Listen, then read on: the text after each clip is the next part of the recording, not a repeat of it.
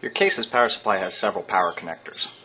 Most important one is going to be the main power connector that goes from the power supply to the board. Typically, this connector has 20 pins on it. Now, a server motherboard, or a few of them with the dual processor, will have 24 pins on this. Obviously, the two aren't compatible. You see it's got a little squeeze tab on there. So you have to squeeze that to release it from the board. And if you look at the board, you'll see there's actually a tab at the very top that would hook onto. So installing that is just a matter of pushing it down into the power connector and snapping it into place.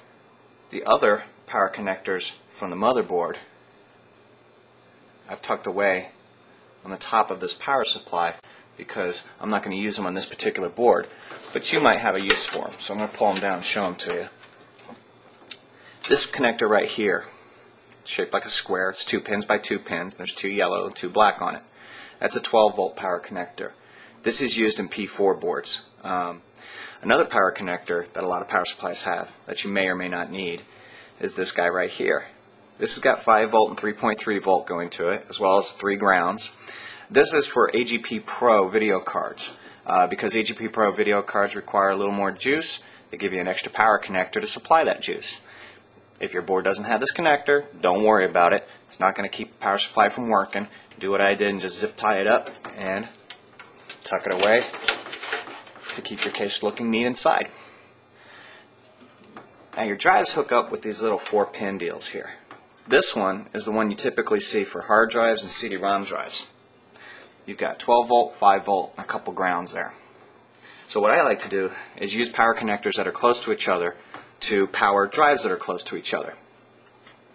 And then any power connectors that I don't need, I tuck up above the power supply. There's another kind of drive connector here. Usually a case will only come with 1 or 2 of these connectors. This is the one typically used for floppy drives. And it's just like the big one that I just showed you in that it's got 12 volt, 5 volt, and a pair of grounds. Really the only primary difference is it's smaller. Now it's not D-shaped like this one, where it'll only plug in one way because these corners are hacked off. It's just flat. It does have 1 key and it has a notch on the bottom, so it should only plug in one way.